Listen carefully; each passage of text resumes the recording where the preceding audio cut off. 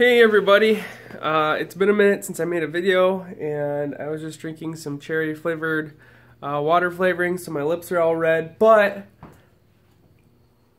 there's been a lot of drama the last couple weeks as far as wedding and family related stuff goes, and it kind of, the dog's outside so I'm keeping my eye on him, but it kind of hit a breaking point here, and yeah, so some dynamics in the wedding have changed, but regardless, you know, there just comes a point where it's like, there comes a point where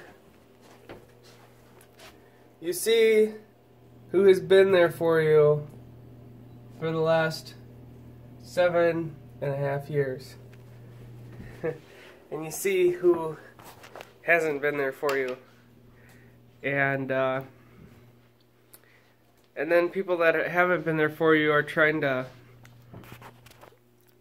just not there for you, you know? And it's like, you realize it, but you never have the courage to say anything about it, and then you have finally enough courage to say something about it because you're sick and tired of it, and stuff just happens.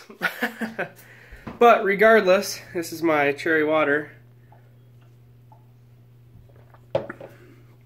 Regardless, it is what it is. So I wish I could get into more detail with you guys about it, but I don't really think that that is as much as I would like to express it and get it off my chest, if you will, just to, you know, everything's always so hush-hush, but it is family, and so I'm not really saying much about it.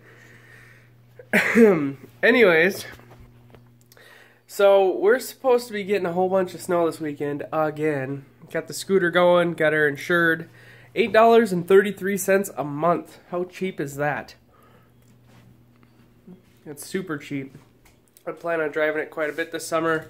Sam and I have found kind of a style of camper that we like. She really, which is surprising, she really likes the pop-up campers because they do fit all of our requirements of, you know, we don't want it to be super long, super heavy.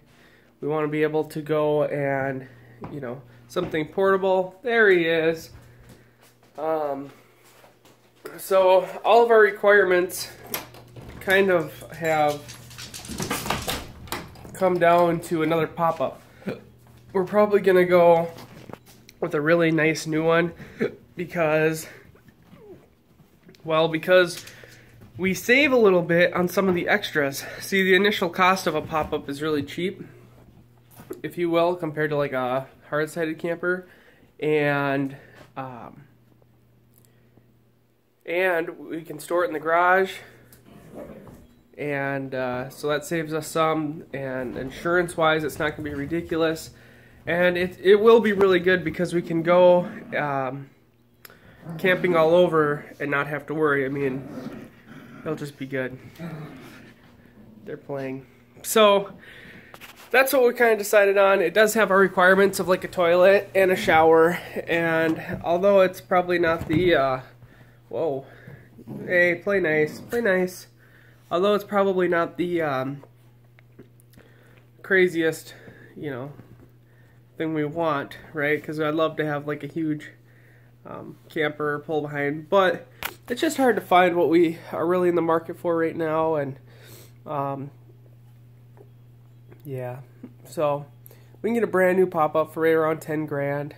A used one for, it looks to be about 7 to 8. So honestly, for a couple grand more, I'd rather have a nice brand new one with warranty, because it seems like you always need something fixed on something brand new. I mean, my Ford Focus needed 3 different clutch plates, 3 different sets of clutch plates put in. My truck now needed the high pressure oil cooler lines replaced, and that was under warranty, which was cool. So there's always something to fix. I mean, there's always defects in new materials and stuff. Hey, play nice, you two. So yeah, So that's what's going on there. We're really stoked. It looks like with how much snow and how long winter is really holding on for us, opening fishing at the tent might be a snow-in, so it might be like putt-putt across the lake to get in. I was hoping to get up there and grab the camper so I could get it back here and get it cleaned up and sell it. But we'll just see how it goes. I don't think I'll be up there till after the wedding. The wedding is in I want to say 38 days. I think it was 40 days a few days ago. So I think we're at 38 days, or really close to that. And that's exciting because, you know, we've been planning it for a long time. So now that we're to the final point of finally actually getting married, we're really excited because then we get to go on our vacation, and then we are seriously just going to relax. I mean, everybody and everything is always, you know, how's the wedding planning going? What do you have left? Everything like that. And it's just like, I'm ready just to not talk to anybody about a wedding. Her and I are really excited to get married, but we're even more excited to go on our honeymoon, I think. So, and you know, all of it's paid for and ready to go, so yeah, super excited. Wish I could get married tomorrow. Other than that, not really a ton going on. Trying to think if anything is going on. I'm thinking of selling that 4x8 trailer that I've worked on like 100 times now, or actually not selling it, registering it, and then bringing it back down so my dad can use it at his place. I think that'd be a good one for maybe lumber or something. I think that it'd be nice to keep that around since it is a pretty decent trailer. What else?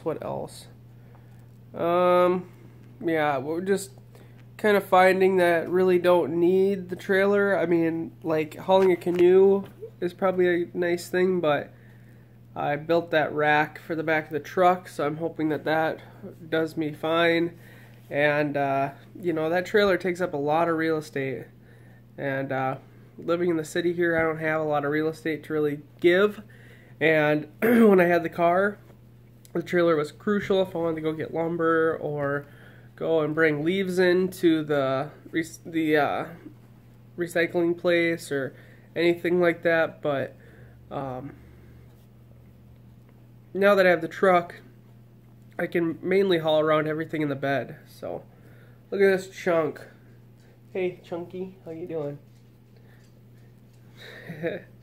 So she's purring. Yeah. So that's what's going on there. I just think that someone else would probably get more use out of that trailer than me. And I've yet to ask my dad if he really wants it back or not. I could sell it, but I don't really think it's worth much to sell. It might be worth more to have around. So yeah, that is really it. So appreciate everybody watching. That's just what's going on. Like I said, we just keep getting hit by snowstorm after snowstorm, so really not a ton going on here as far as activities. It's pretty boring. So yeah, all right, thanks for tuning in. Talk to you guys later.